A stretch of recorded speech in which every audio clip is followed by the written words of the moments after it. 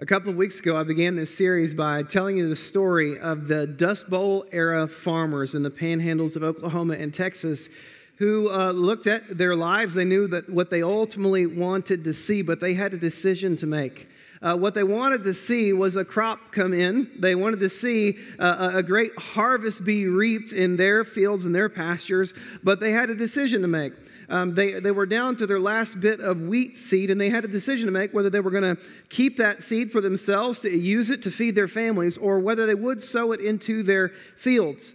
Now, thankfully, many of these farmers chose to take what little they had left and to sow it into their fields, and they reaped an extraordinary harvest. The rains came that year, the plants grew, and the harvest was bountiful for everyone who planted. So bountiful was the harvest in that year that not only were they able to feed their families, they were able to save their farms and secure their future. And so if you could have asked any one of those farmers on the front end what they wanted a harvest. They wanted to save their farms. They wanted their future to be secure. They wanted to see fruit born in their lives and in their fields and in their finances. All of these things, they wanted to see fruit born. But in order for that to happen, they first had to sow the seed that they already had. Now, throughout this series, what we are doing is we're pointing you to the investments, if you will, to the sowing that God has called us to. Our mission as a church is to lead all people to become fully devoted disciples of Jesus Christ. And the reason that we want to do that is we believe that the life that is most fully surrendered to Jesus, the fully devoted life of a disciple, is the richest, fullest, most abundant life you could ever live. And that in the midst of that life, God will take ordinary people like us, people with a past, people with a story, people with weaknesses, people with a little bit of brokenness in their life, and He will use us to bring light in the midst of darkness, to not just reap a harvest in our lives, but also through us and in our community and in our family and in this world. And so we've been talking to you about the areas that you're investing in your life, the places where you're sowing, where you're choosing to focus your time, your treasure, your talents, and your attention. Now, last week we told you the most important thing, the most important investment that you will ever make. That's in devoting yourselves daily to Jesus Christ. Jesus told us in John chapter 15, He said, I'm the vine and you're the branch.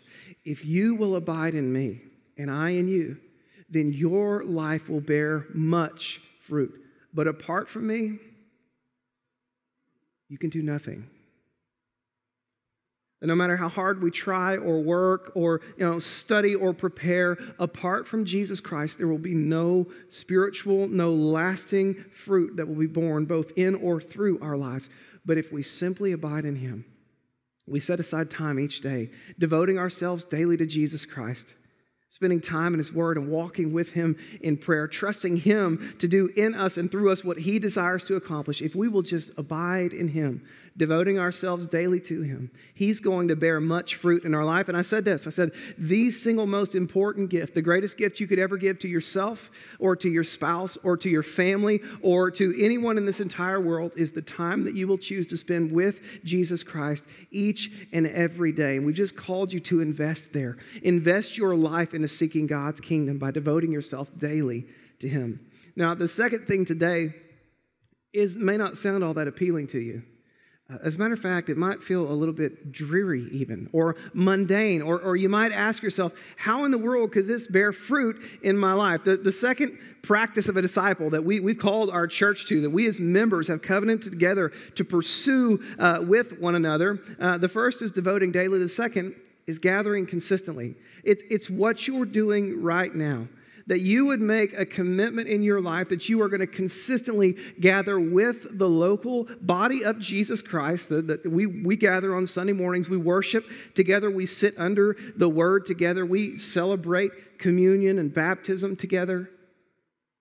That you would make this a consistent discipline in your life. That you would consistently sow this into your life. And I believe it's going to bear much fruit. When I was a kid, I thought that my grandfather was the greatest fisherman who ever lived. I remember walking into his house as a kid, and he had a trophy case full of fishing trophies. And of course, I was pretty impressed. Like big old tall trophies, and he'd won lots and lots of tournaments. And so I thought he was probably the greatest fisherman that I ever knew. And I remember one time I got a chance to go out fishing with he and my dad, and we're on Worcester Lake, and we're in the boat, and I'll be honest with y'all, it was a slow day. And I don't know how if you've been with young kids, but young kids and slow days fishing, they don't go together all that well. A few hundred times I'd cast out my lure and reeled it in, and we hadn't caught anything that day. Over and over and over and over, it seemed like, the work I was doing wasn't being very productive. I wasn't catching any fish. I was getting tired. I was ready to go home. But at some point in the day, I was probably staring off into the distance. My grandfather says to me, "Hey, Jason, cast out between those two trees over there." Now, I'd already been hung up a few times, and, you got to take the boat over there, and it's embarrassing. And I'm like, oh, great, cast between two trees. I'm not so good at this, but because my grandfather told me to do it, I did. And I cast out between these two trees. And just as I dragged my lure between the two trees, boom, I get a bite, and I reel the fish in, and I would tell you how big it was, but y'all wouldn't believe me if I did. But I ended up catching a pretty big fish that day. It was the biggest fish that we caught in our boat on that particular day. And if I hadn't chosen to listen to the wisdom of my grandfather, I probably would have never made that cast. Because it seemed like over and over and over, I'd been casting and I'd been trying, and it didn't seem like what I was doing was bearing much fruit. Today, the discipline we're going to talk to you about, the investment we're asking you to make, it may feel like that for you in your life. Like, I've been doing this for my whole life. Man, I've been coming to church. I've been, setting aside Sunday mornings. I've been coming here for worship, and I just don't see how it's bearing fruit in my life. Well, the number one reason why you should gather consistently with the local body of believers is because God himself has told us to. God, who created all that we know and see, who knows you better than you know yourself, who is the King of Kings and the Lord of Lords, who died on the cross that you might find true life, he has called us to this discipline. Now, I'm going to give you 4 things. That's the first one. I'm going to give you 4 reasons why you should gather consistently with the local body.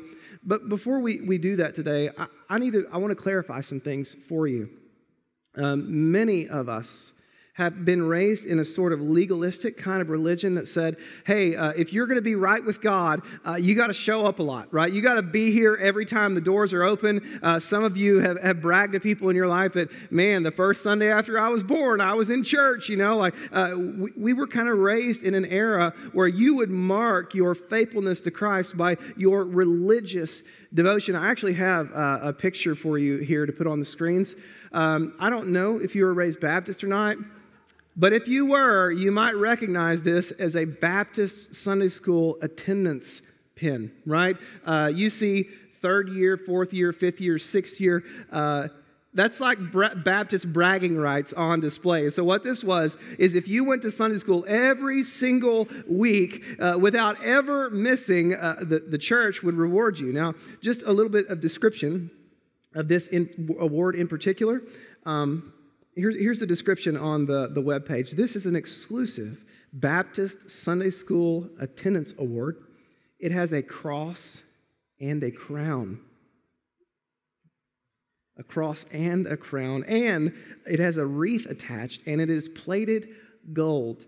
Now, I think these awards are a terrible idea. I'm going to be honest with you. I want people to gather and come to church. However, I don't think it's the best idea to reward the person who spread the flu to everyone who shows up on a Sunday morning. If you're sick, we don't want you to come. We love you. We have a live stream. You can watch online, suffer while you watch it because you have the flu or whatever. We don't want you to be here. When I first started in ministry, I worked at a church that gave me 1 week of vacation a year, and wherever I went, my pastor expected me to bring back a bulletin from wherever I attended church because you could not miss church on a Sunday. So drive all night, better find a place in Pensacola to attend church or whatever.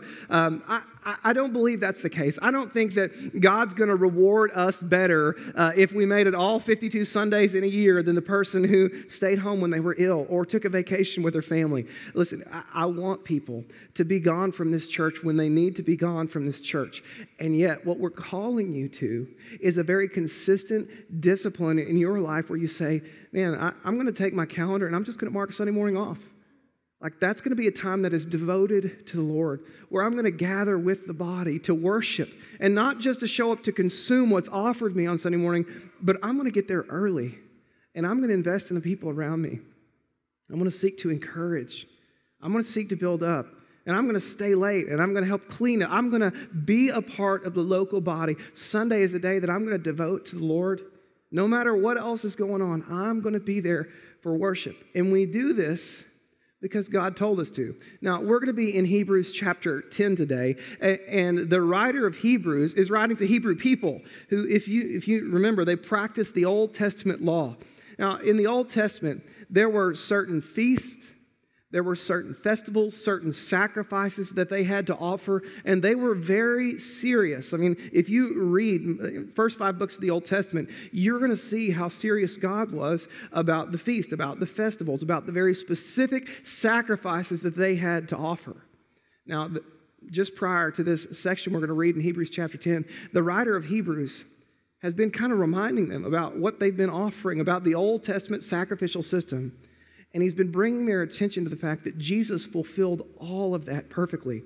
That they didn't have to go and offer sacrifices day by day. They didn't have to observe the feasts or the festivals anymore. That Jesus had fulfilled all of those things perfectly. That no more was there a lawful, legalistic requirement for them to gather very specifically on these days and this often and in this way. But interestingly enough, the writer of Hebrews, while he says, hey, it's been fulfilled in Jesus, and you're no longer under the law, he's going to call them right back to gathering consistently with the body of Jesus Christ. So if you have your Bibles, turn with me to Hebrews chapter 10. That's an interesting section. If you've read much of Hebrews, you know it's very Jewish in nature. But here's what the writer says in Hebrews chapter 10, beginning in verse 23. Again, we fix our eyes on Jesus. He's fulfilled the law. But then in verse 23, he says, but let us hold fast the confession of our hope without wavering. For he who promised is faithful. And let us consider how to stir one another up to love and good works, and not neglecting to meet together, as is the habit of some, but encouraging one another, and all the more as you see the day drawing near. Now, in the Old Testament, the first 5 books of the Old Testament, those feasts were actually to commemorate the works of God on behalf of the nation of Israel.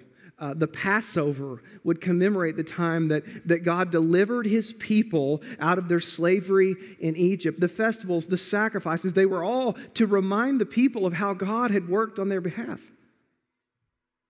And even though they didn't have to observe the feasts or the sacrifices any longer, it was still important for the people of God to be reminded of the work of God on their behalf. And so as the writer here is calling them to remain steadfast and faithful, not to be unwavering in their faith, he's showing them the importance of consistently gathering together to be reminded of the work of God on their behalf. I don't know about you, but sometimes I get really caught up in the day-to-day of life. The situations and the circumstances, the goings-on. There are days where I totally blow it, and I find myself discouraged and ashamed. There are times where, man, it's hard for me to fix my eyes on Jesus. It's hard for me to see the goodness of God through the difficulty of my own circumstances. When we gather consistently, we show up here in this place to be reminded of the good news of Jesus Christ, to be reminded of the gospel, to refocus on what Christ has called us to, of the riches that we have in him. We're going to leave this place, and man, life's going to hit us in the mouth sometimes. There will be difficult times. When we make it a habit of gathering consistently with the body, it helps us walk in that unwavering faith in him who is faithful. So reason number 1, why should we gather consistently? Why is this investment so important for us? Reason number 1, because the Bible clearly tells us to. Because God has given us his word. In 2 Timothy chapter 3, verses 16 and 17, Paul's writing to his young protege, Timothy, and he tells him that all Scripture, all of it, is breathed out by God, and it is profitable for teaching, for reproof, for correction, and for training in righteousness, so that the man or the woman of God may be complete and equipped for every good work. God has given us His word that we might be mature and equipped and complete, that we might have a source of correction and reproof and teaching and training in our lives. And here within that word that was breathed out by God for us, He reminds us not to forsake the assembling of ourselves. In the 1980s, the average church attender would be at church gathering a little more than 3 times per month. So you kind of average it out. It was roughly 3 times a month. They were going to be there gathered with the body. It was a consistent part of their life. But you know that for modern day Americans in the church, it's slightly below 2 times a month. That for whatever reason, believers, even though the Word commands us to be a part of the local church and to gather consistently, not forsake the assembling of ourselves, we've decided that it's not important. Maybe you're that person and you've kind of grown weary with it. Maybe you're like me out on that fish and you've been casting that fishing pole over and over and over and wondering, is this really going to be productive for me? Would you listen to the words of your Heavenly Father who loves you, who desires for you to walk in fullness and abundance, and see that God's desire for His church is that we would gather consistently to encourage one another, to build one another up, to spur one another on toward love and good deeds. And would you just make this a priority in your life this year, believing God that this will bear fruit in your life? Now, you may not see it, and I'll be honest with you, this is not a terribly popular idea in our culture, because we kind of we're individualistic, aren't we? Isn't that kind of the way that culture tells you that you don't really need to listen to anyone else? You kind of do your own thing. We don't like established religion, organized religion. I just kind of like to seek God on my own. Again, I would just want to call you back to the fact that the God of the universe, who knows you better than you know yourself, who cares for you enough to lay down His life that you might find life in Him, He has called you to this practice, to be repeated and to not be forsaken week after week. Again, please go on vacation. Please stay home when you're sick. Enjoy your life, but make this an ongoing and repeated part of your life, that you would gather consistently with the body. Now, the second reason, the first is that God has called us to this, and so we just submit to Him, right? That's probably all the reason that we need, but we're given more here in this text in particular. The first reason is because the Bible tells us to, but in verse 23, we're called to hold fast the confession of our hope without wavering.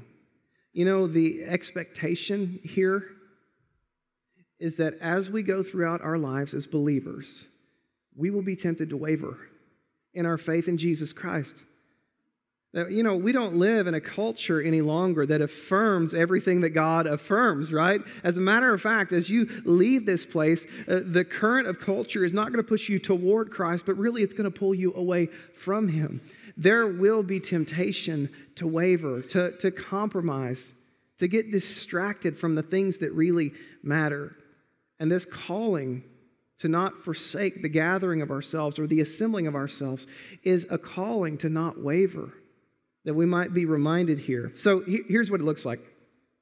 We gather here to hear the word preached over us, to be reminded of the gospel and of what God desires for us, to be reminded of the nature and the character of God, of His holiness, of His righteousness, of His love for us as individuals. So we gather here to hear the word preached.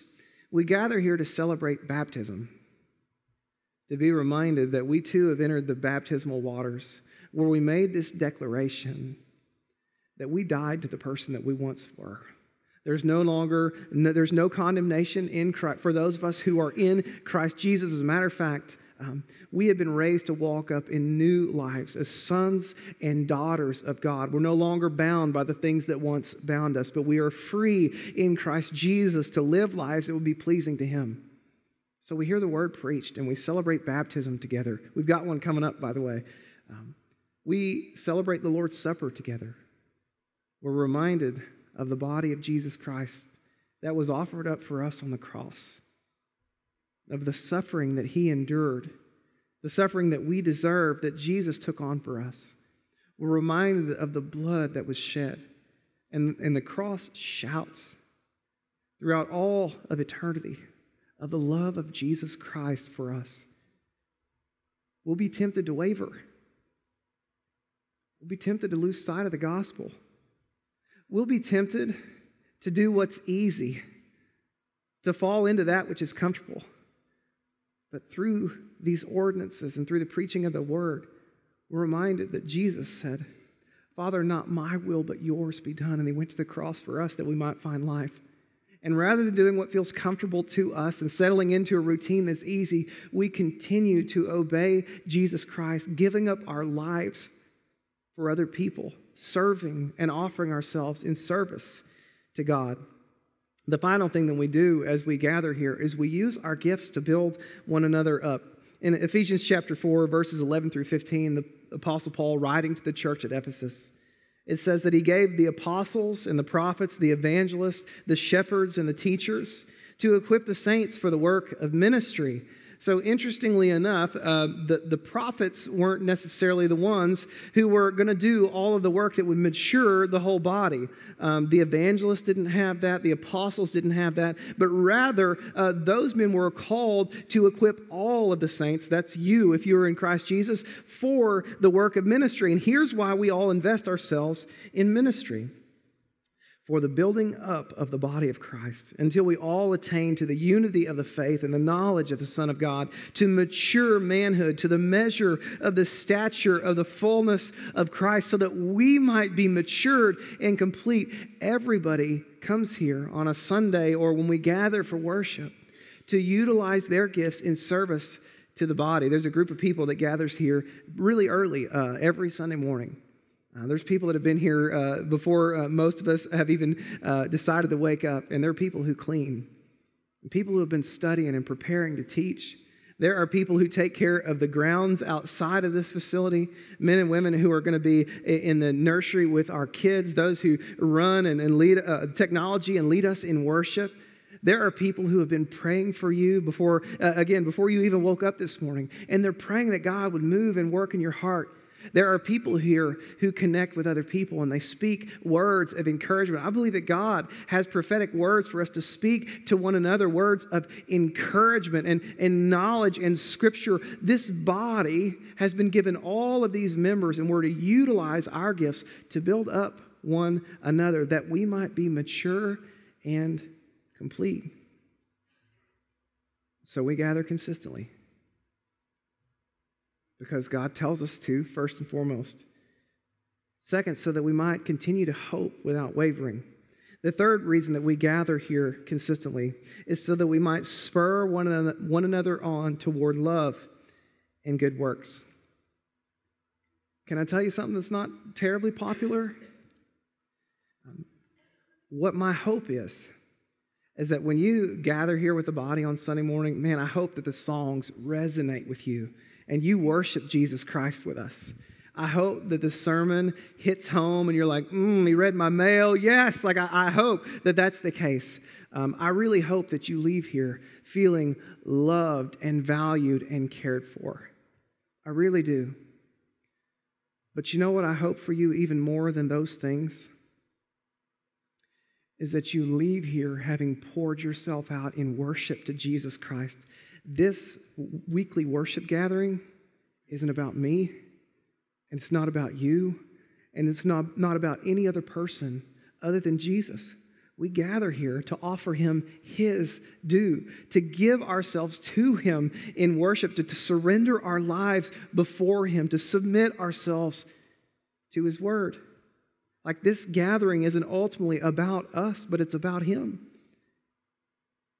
And so what I hope, for those of you who like to get up early, you know, the early risers, we all brag. I'm one of them. I'm like, yeah, I got up at 5 a.m. this morning, you know, spent time in the Word. Like, if you're an early riser kind of person, I would just challenge you very specifically that you would make it a point to be at church, at this gathering, early every single week. And some of you already are doing this, and you get here early, and you serve in the various capacities. I mean, somebody made the coffee that I've been drinking this morning, but you might just get here early with a mind to connect with other people, that you would see someone, that you might have an opportunity to pray for them before church even starts. Or you see someone who needs a word of encouragement, and you would just offer yourself in service to them. Listen, the ways to serve in this body are not limited to the official positions and roles that the church staff have laid out for us, but rather we come here to serve this body, to think, how can I spur someone else on toward love and good works? Maybe you come and God's laid on your heart like, hey, I have extra money. God, who needs it this week? Would you steer me to somebody, bring someone into my path that needs this extra money that you've given me that I might be able to help them? Now, if you're not an early bird, you're not that guy, right? You like to sleep in. Maybe you're one of the people that shows up late. Here would be my admonition to you. You get to church on time, best you can, right? It makes everything flow easier for everybody if we get here on time. But then you stay afterward, and you connect with people who are here.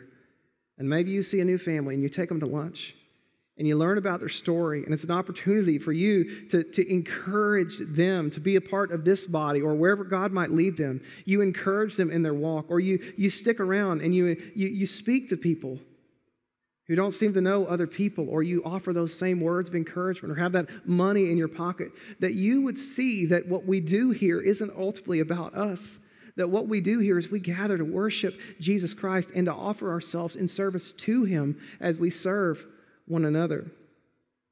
So we gather because the Bible tells us to, so that we might continue to hope without wavering. And we gather that we might spur one another on toward love and good works. I will tell you right now, there are people in this body who are discouraged today.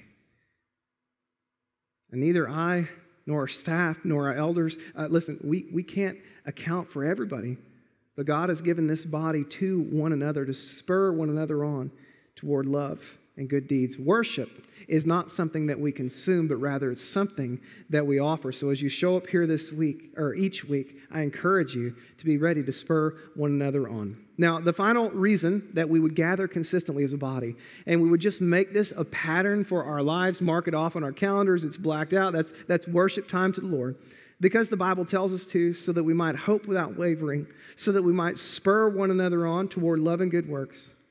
And the final piece here is because the day is drawing near. As we look back to this passage in Hebrews chapter 10, beginning in verse 23, he said, "Let us hold fast the confession of our hope without wavering, for he who promised is faithful. And let us consider how to stir up one another to love and good works, not neglecting the meeting together, as is the habit of some, but encouraging one another, and all the more as you see the day drawing near."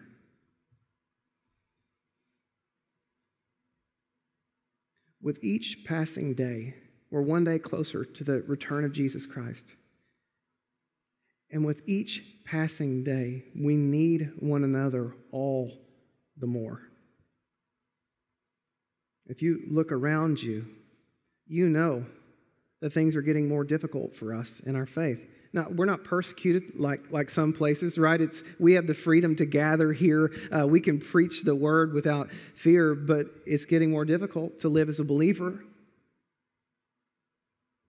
We've been warned in the Scriptures, 1 Peter 5:8, warned to be sober-minded and to be watchful, because our adversary, the devil, prowls around like a roaring lion seeking someone to devour. That we have an enemy who's roaming to and fro, seeking the one that he might devour. And the closer we get, the more difficult things are going to grow for us. As that day draws near, we're going to need one another even more. Ephesians 5:15 and 16, the Apostle Paul tells them to be very careful how they walk. Not as unwise, but as wise, making the best use of the time, because the days are evil. Church, I want to remind you that days are evil and we have an enemy. And as the days draw near, we need to encourage one another more and more. This becomes even more important for us. Several years ago, I was sitting at my parents' house, And I think we've been doing some landscaping work, and we were kind of sitting outside where my parents have some flower beds, and I'm just sitting there. It's a nice day. We'd finished what we were doing. It was sunny and, nice and cool, and it was just a really nice time, like sitting out and talking and relaxing. It was a good day, and everything was fine until I look over at one point, and I see right below where my mom is sitting, like at her feet, there is a snake slithering like right beneath her. And of course, like you see that, my body does that dump of adrenaline, and I'm like, oh my gosh, like what are we going to do? I'm scared of the snake, but I can't show her that because I'm a dude and I don't want to, humiliate myself. And so I decide that with the calmest possible voice, I'm just going to tell her, hey mom, you need to get up. But I can't, it's hitting me and I'm starting to feel like shaky, And so I'm like, Mom, you need to get up. And she immediately knows. I'm her child, She can tell something's going wrong. And so rather than the really careful, like I'm just going to step away kind of thing, my mom screams and jumps up from where she is and like runs, thankfully, in the correct direction and didn't get bit by the snake. It turns out it was harmless. But, you see a snake and you think something terrible is going to happen because they're awful, right?